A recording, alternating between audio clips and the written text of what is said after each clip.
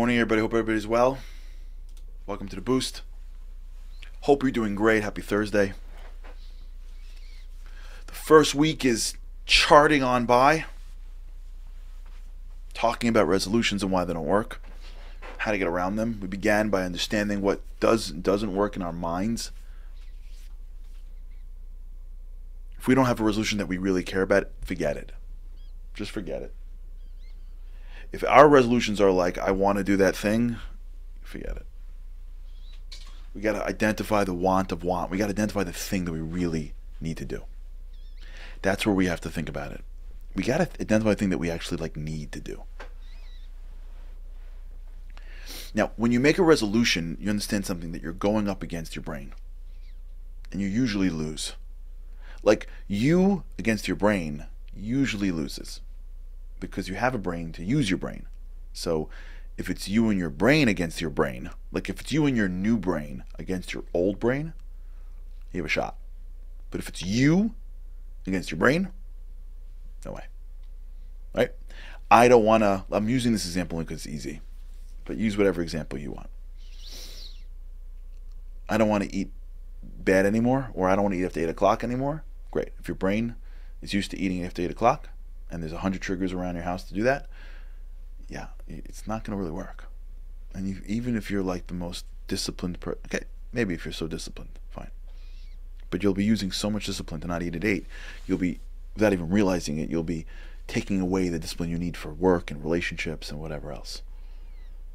So I'm going to do something like that, just saying it, especially if it's not like the thing that you've really wanted to do, the want to want, you haven't dug in and said, if I could do one thing this year, it's this.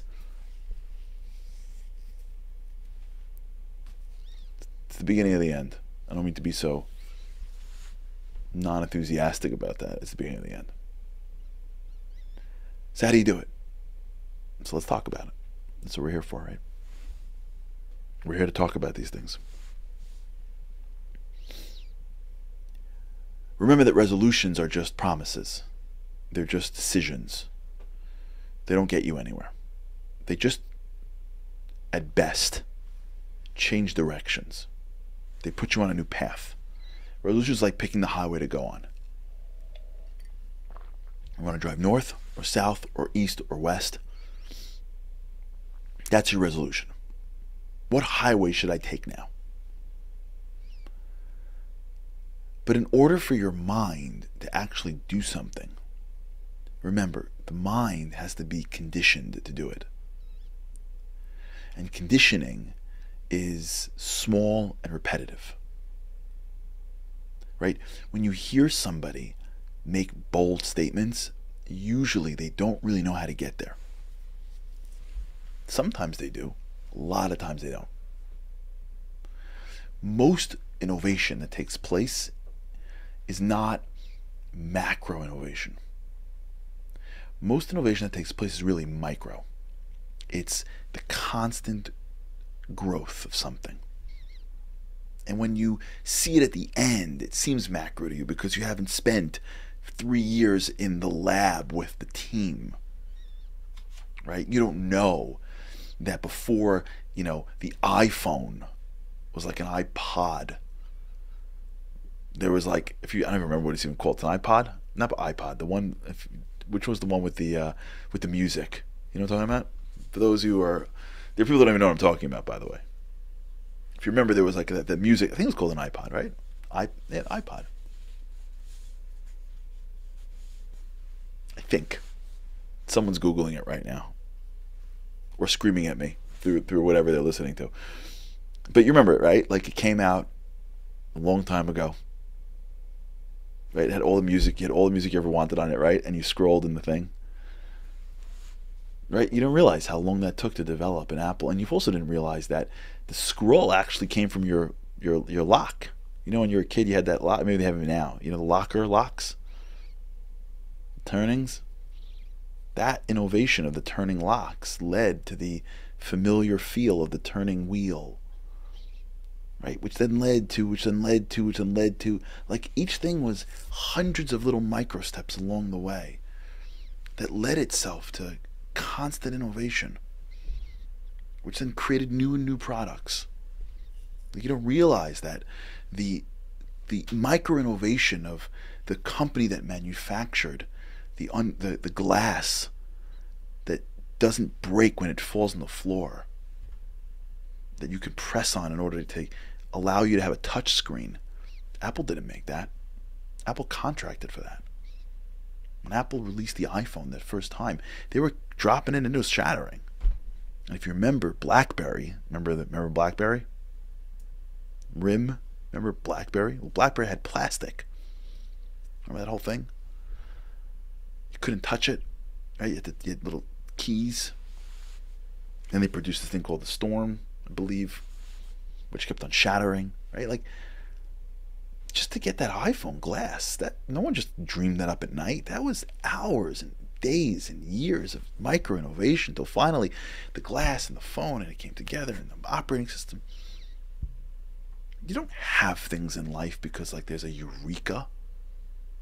You know, when all these great innovators were creating these innovations and inventions, they weren't just eurekaing it. They had books and lab experiments, hundreds. These are micro changes. The world operates through small incremental growth changes. The same way your body works. The same way the world works. You don't just wake up in the morning and you grow 5 feet.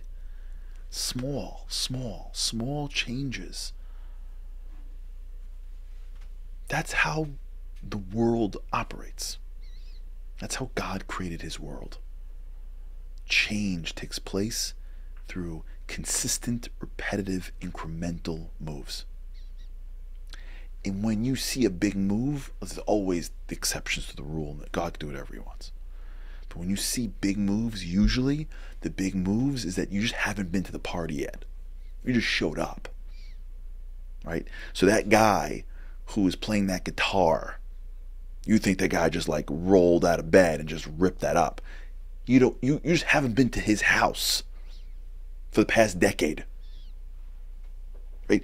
The person who like just seems so smooth, or has so much discipline, or has so much strength and endurance, or has such a tremendous skill, or knew the answer to that question, you just think is brilliant. Okay, some people have more or less talents, but usually you just weren't around when they were studying forever. Incremental changes, small growth, consistent, repetitive. The boring part of changing your life, the boring routine of becoming great. You see, the reason why we don't do it is because the goal isn't exciting enough. Why would I go through hours and hours and hours of this repetitive, constant thing to do if I don't even care about the end? That's why kids don't study when they're teenagers. What's the point? I don't care really. I want good grades, but I don't want it badly enough to go through the real process of studying and repetitive and reviewing and getting the material. Of course I want to achieve this thing in work. Of course I want to, but I don't want it badly enough that I'm going to give up all these normal life to repeat constantly again and again and again. I remember, I don't know if I told you this story, but the guy who had the law school, for those of you the lawyers that are listening, you remember 1L. 1L is like, it's like, the Navy SEALs have something called Hell Week, right? The law students have it for a year. It's called 1L. So I remember when some kid asked me for advice. He says, if I go to 1L, like, can I still like watch football, twice a week, and then still go out with my friends, still play I still have 2 leagues that I'm a part of, and I'm dating some. He's like, I don't really want to like do any of that work, but like, can I still do all of that and still at the same time do well in school? I'm like, no, you can't. Like, it doesn't work that way. You can't grow, and you can't review as many times as you need to understand the material as well as you need to compete at the level that you need to in 1L in a good school, or in any school for that matter, unless you have the time. If you don't want it, you ain't gonna get it. You see, when we skip steps and resolutions, we resolve to do things we don't really want to do because we haven't gone deep enough. We go up against our brain that's already neurologically programmed to something else, and we basically just ride this wave of I'm going to do it. So we live in la la land that it's already done in our minds, and then we wake up one morning and it's not done.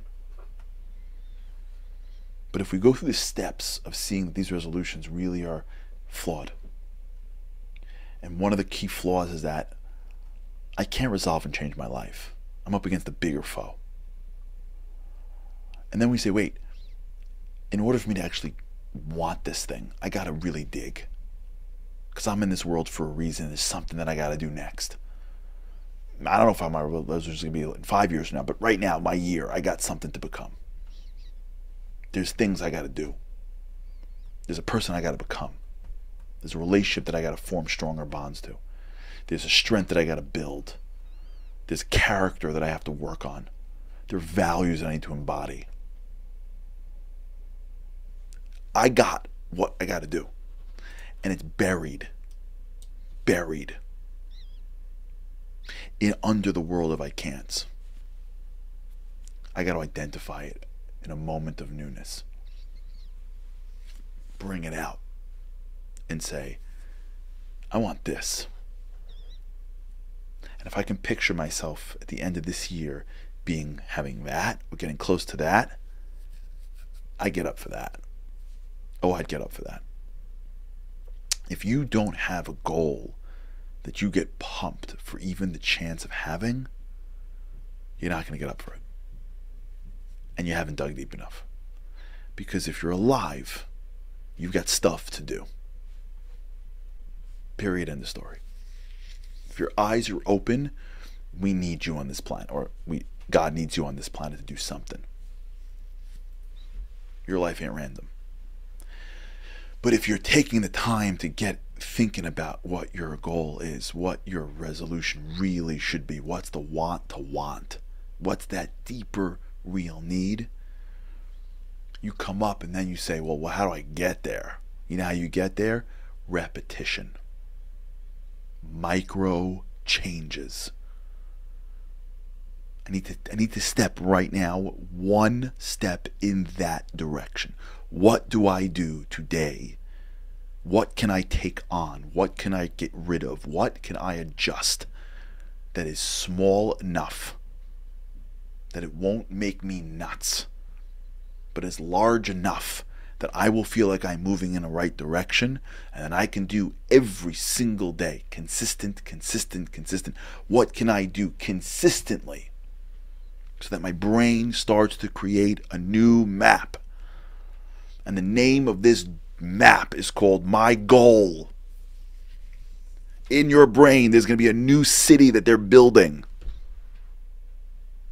I see pictures sometimes of, cities. Israel's a young country. America is an old country, so it's hard to see that. Sometimes I see the Wild West and whatever, but Israel's a young country. Like in 1950, you see a picture of like Tel Aviv, which now is like the most desirable city maybe on the planet. And it was like a sand dune, right? You're thinking, how did they build a city on this thing?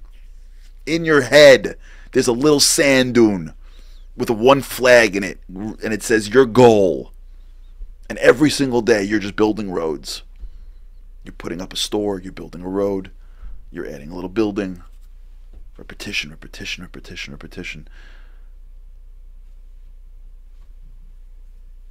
You do something small every single day that gets you a little bit closer to your goal. Now you're playing the game. Now you're using your new brain against your old brain. Now we're going somewhere. If you can contrast the I don't want to do it and up against my brain failure of resolutions to I really want to do it and I'm only doing a ritual every single day to get me closer, which is a small repetitive act. Now we're talking. All right, we'll continue this. Everybody have a great weekend. Think about this, if you wouldn't mind. Try to articulate your want to want until you're really excited about it. Try to articulate something you can do that's small and repetitive so that you can start to lay that first dirt road of your new city. Let's do it. Why not? We got one life to live. Let's make it as great as possible. All right, have a great day. God help. With God's help, I cannot wait to see you again next week. Have a great day. Living on a lifeline, the world doesn't ever seem to change. Looking for the sunshine, but you're caught up in the rain. It's like your eyes are wide open, but you cannot see. You're watching life pass you by like 1, 2, 3. Walking in destruction, the winds of life blur your vision. All the devastation forever feels like you're on the run. It's time. No one else can set you free, you're locked inside, and only